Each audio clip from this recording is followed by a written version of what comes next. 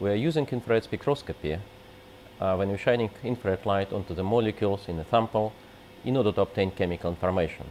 Now we combine it with infrared array detectors that allow us taking chemical snapshots of not only amount of chemical but also its distribution in measured area.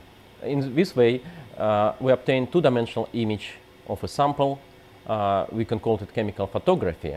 And in our new proposal for a new grant, we wanted to combine this chemical imaging capability with miniature devices, such as a microarray of many samples or microfluidic devices, in order to do high throughput analysis, to measure many samples and study them at the same time.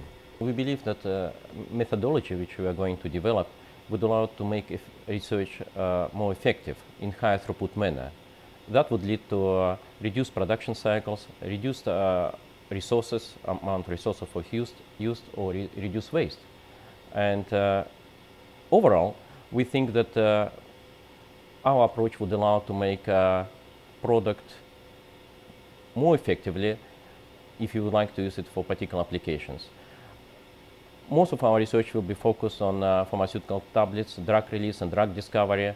And of course, making products better and faster is very important. I would expect spending 5 years of this grant doing exciting research. But we cannot really imagine where research might lead, because this is very much blue sky research.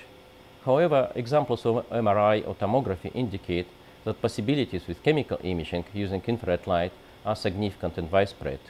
I would hope that by the end of the project we have developed new methodologies that will be adopted by industry, which would help industry to optimize their processes and develop new products.